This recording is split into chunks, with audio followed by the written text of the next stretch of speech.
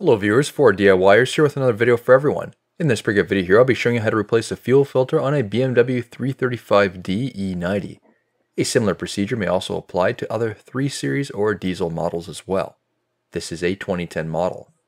A dirty fuel filter may cause a throttle hesitation, flat spots in your RPM range, poor performance, or a drop in fuel economy. I am currently partnered with Turner Motorsport. They are a reputable BMW supplier that has been present in the BMW community for a number of years. With every sale from their website using the link in the video description, I get a bit of cutback to help keep my channel going. Links to these parts used in the video will be included in the video description. First is elevating the vehicle up on ramps by the front. This will be a tight fit, especially if you have a lowered version. Remove the 8mm screws on the belly pan under the driver's side. You can kind of see the fuel filter through the holes in the belly pan. It's located towards the center of the car. Do not run the car on empty of diesel, as this can cause damage to the fuel system. You can rotate the belly pan, as there's a clip which holds it into place.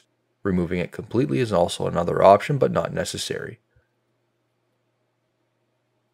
Now the fuel filter is fully exposed. Have a container handy to catch any of the diesel fuel that may drain out of the filter when it's being disconnected. First is removing the 13mm bolt holding on the bracket. Next is using a T20 driver to remove the bracket from the filter. A socket or standard screwdriver can be used to remove the gear clamp on the hose. Use a standard screwdriver to remove the clip which holds on the fuel heater.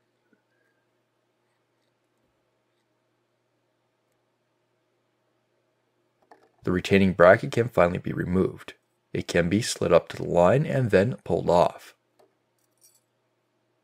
Twist the filter and pull the front hose off. Once disconnected, use the cap from the new fuel filter to plug the port so we don't have excessive amounts of diesel draining. The rubber damper around the filter was installed from the old filter. It just slides into place. Use a standard screwdriver to help remove the heater. Mine was stuck in place. It did take quite a bit of force to remove it. Again, fuel will come out from this side too. I had the new fuel filter handy, so I was able to install it right away without too much diesel draining. As mentioned earlier, Turner Motorsport has supplied me with the parts for the replacement. Be sure to use a link in the video description to help me get a bit of cutback from each sale to keep my channel going. Push the fuel filter into place on the back side. This filter goes on in one orientation.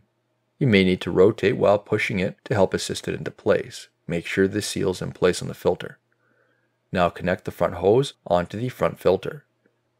Install the retaining clip at the fuel heater, align it with the holes, and then push it into place. Tighten the gear clamp at the front of the fuel filter.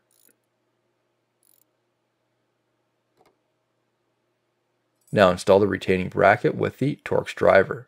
Try to position the rubber damper with the bracket in the same place as the mounting hole.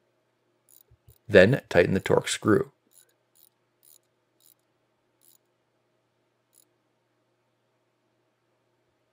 Now install the other bracket with the 13mm bolt and tighten.